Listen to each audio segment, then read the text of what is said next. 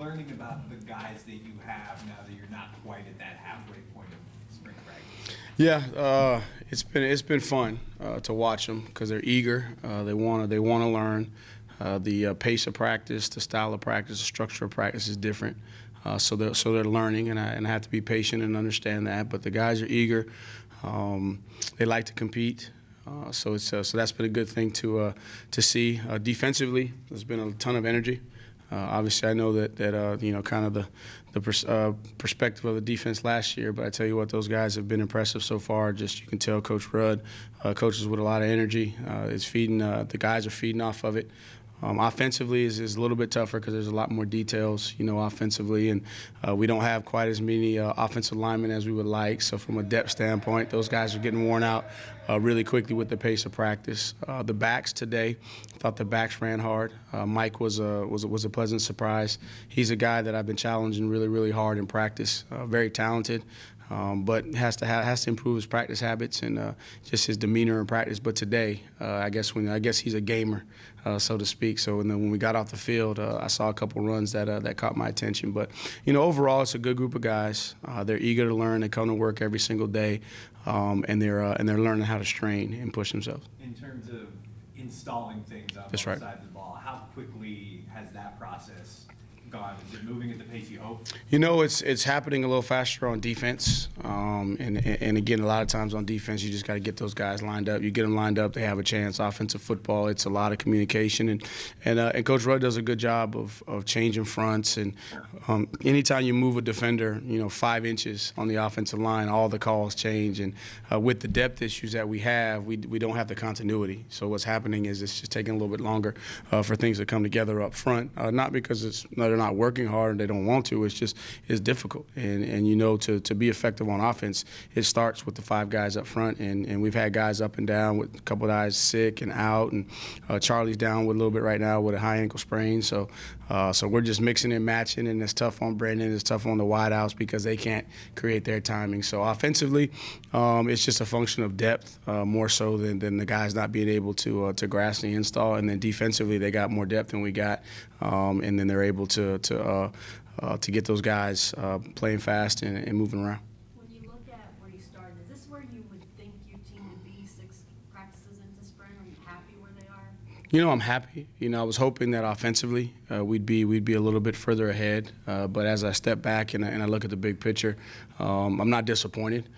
Because of the depth situation. I mean, we got 10 linemen, and there's been days when we've had 8 linemen.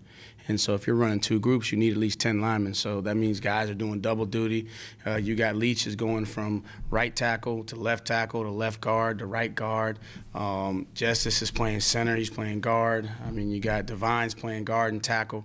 And when you're installing new offense, new schemes, different calls, different verbiage, you know, that's tough for those guys up front.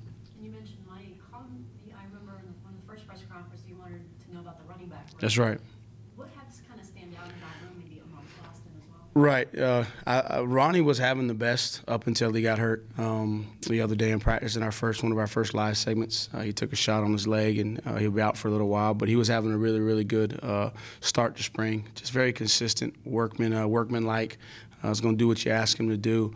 Folston is just trying to feel the offense. You know, it's a little bit different.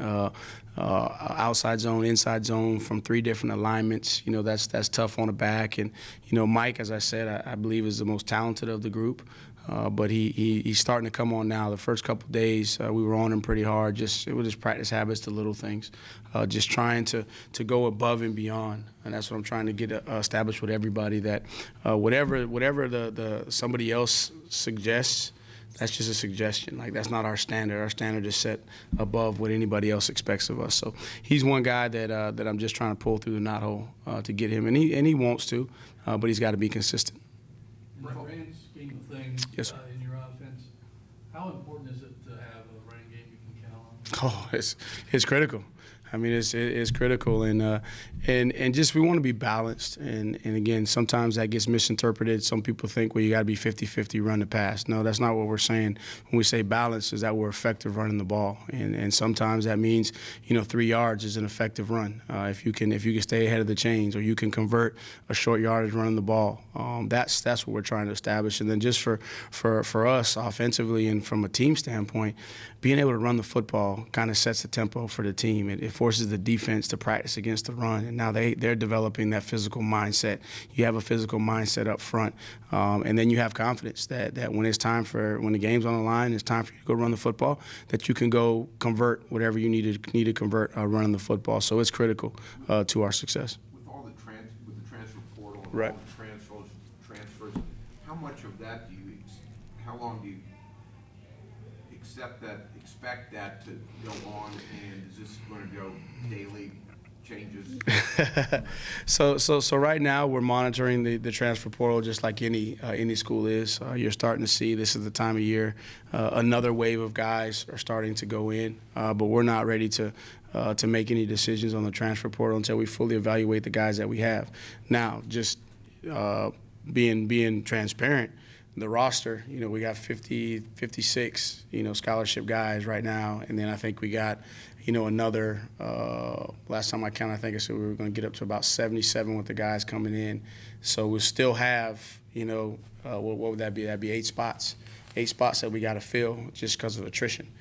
So we're actively looking at it, but we're not actively pursuing anybody right now because we do have some guys that are on the way that we think can help us. And obviously with Ronnie's situation, that kind of changed things from a perspective of running back. If he's going to be out for an extended period of time, you may have to look at that. So there's conversations that we're having, but we're not actively recruiting any guys right now. We want to fully evaluate the roster and then see what would be the best use of that, because trying to establish a culture, it's hard to establish a culture if you're trying to bring in transfers that'll just get here in the summer right before you start the season. We're trying to build the program with the guys that we have in-house, and then going forward we want to try and continue to build the program with high school guys, but understanding that in this day and age with attrition, you're gonna have to be in the transfer game. But I don't want to be a team that's constantly trying to get better through free agency. I want to build through the draft and then supplement the roster where you need to from a transfer standpoint.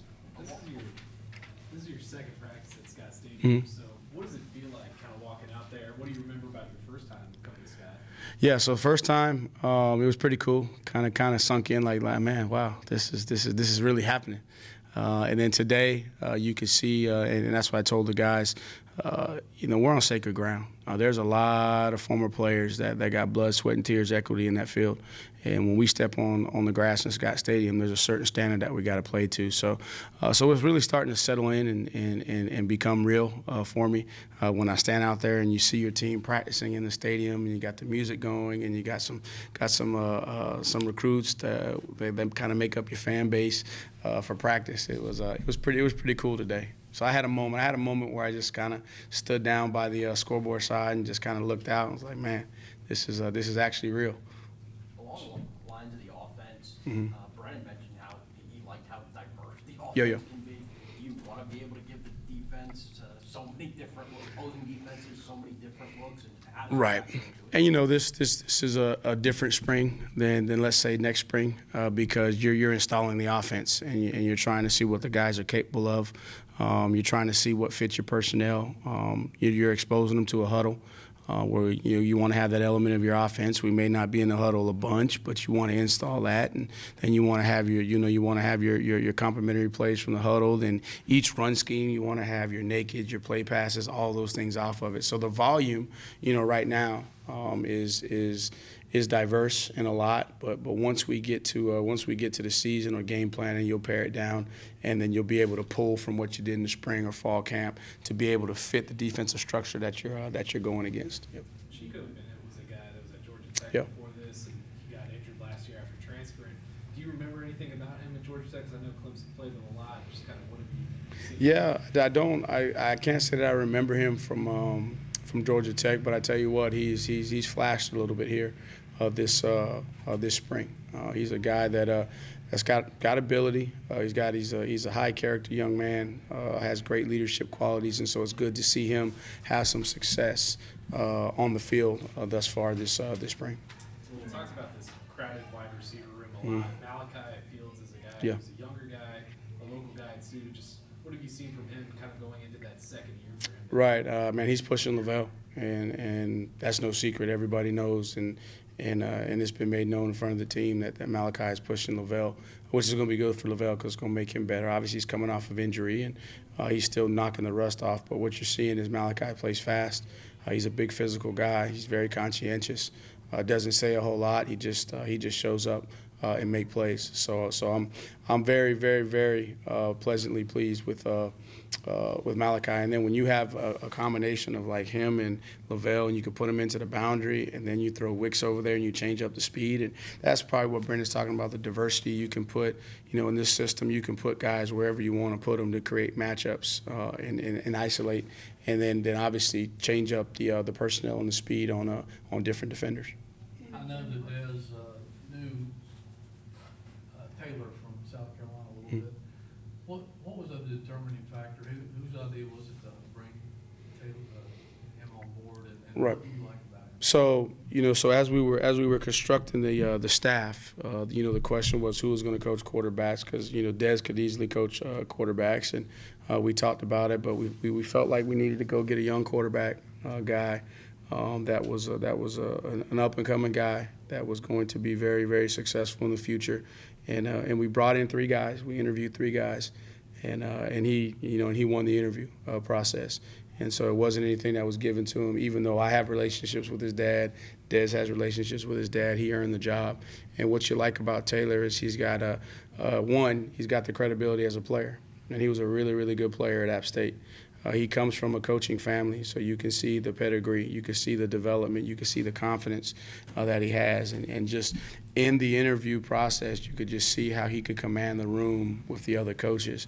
And that's what the determining factor was. And so initially we thought about Dez, possibly coaching quarterbacks, and then bringing in somebody else to coach the running backs and tight ends. But then as Dez thought about it more, he said he probably wanted to call it from the tight end position. So we said, let's go get a young quarterback guy that could come in here and relate to Brennan, but then also provide us good stability going forward with developing guys and going and recruiting quarterbacks. You mentioned Ronnie, the guy who was injured. Anyone else that's sidelined for spring? For spring, just the guys that have been out already. Logan's, been out. Logan Taylor, he's still trying to work back. Wentz is still trying to work back. Billy's still trying to work back. Jonas is still trying to work back. Bratton's still trying to work back. Several of those guys are out. Teeter on the offensive line. I talked about Sanker, Bratton, Dunkel, Bill, Kemp, Cross, and then you got Taylor and Wentz. They're no contact. And then Bryce Carter and Burke, we're working back into practice here pretty soon. But Ronnie's the latest addition to a guy that's going to be out for the remainder of spring. Anybody else pop in your head immediately just having a really good spring? Lex Long showed up today at safety, made a couple plays. Ben Smiley flashes. Famuyi's been very solid. Bryce Carter is not Bryce, but Jameer Carter's been disruptive inside. Nick just does what Nick does. Nick Jackson. Trying to think offensively, guys. Yeah, because today it was a little bit lopsided with the work. Now to the offense, Leach. Leach is a guy that's caught my attention.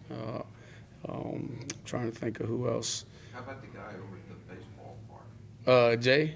Yeah, he's caught my attention in baseball. I don't get him much for football, but that's how cool is that though? I mean, how cool is that? I mean, how many people? I remember when I was growing up, that was the thing. You had Dion, you had Brian Jordan, you had all the Bo Jackson, you had all these guys. Frank Thomas didn't do it at the pro level, but he did it in college, and so I'm actually excited for him and happy for him. And I had a question that earlier in the week: what would happen if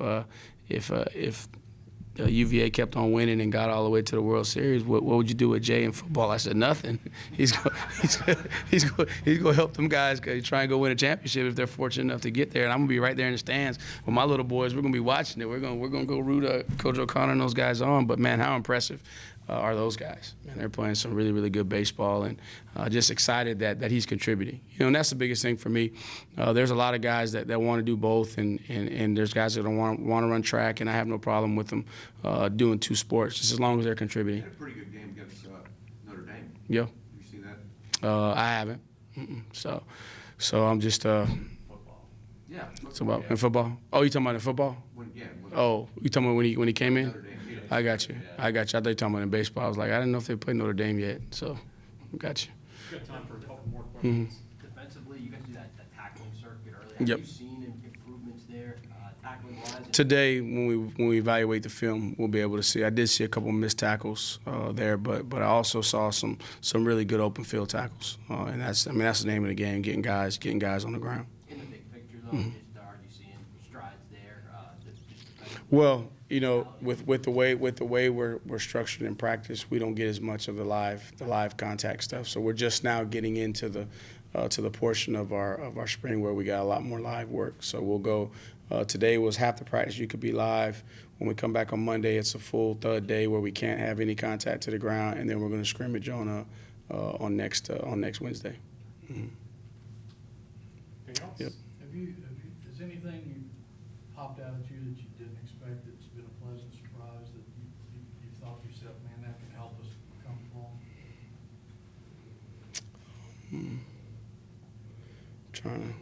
Trying to think. You know, I think the young corner, Simpkins, has shown that he can help us. Very talented, and he's really engaged right now.